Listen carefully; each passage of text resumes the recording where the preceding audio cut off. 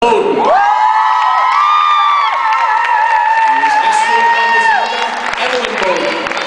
participated in cheerleading for 4 years and has 3 varsity letters. He has been a member of the baseball team for 3 years with 1 letter. He is a member of the track team with 1 letter.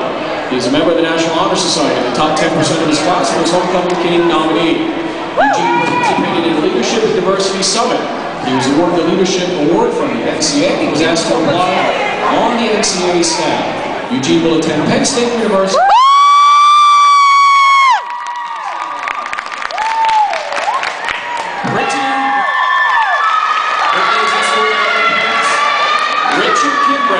Brittany has participated in cheerleading for 4 years and has 2 varsity letters. She was the most valuable athlete in her junior year for fall cheerleading. She's a member of the National Honor Society and secretary for National Honor Society. Brittany plans to attend Penn State for elementary education.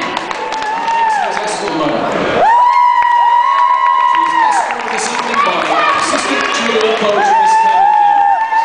Chelsea has participated in cheerleading for 4 years and has 1 varsity letter. She was a member of the track and field team her sophomore and junior year. Chelsea is a member of the National Honor Society in the top 10% of her class. Chelsea plans on attending Temple University and majoring in secondary English. Ashley is escorted by her parents, Angelo and Lucia Longo. Ashley participated in cheerleading for 2 years. She was on the National Honor Roll and danced for 3 years. Ashley plans on attending ESHS to major in elementary education. Philip O'Malley.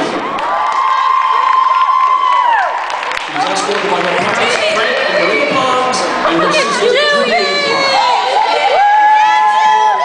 For 4 years and has 1 varsity letter. She is a member of the symphonic band and has been the editor of the yearbook for 2 years.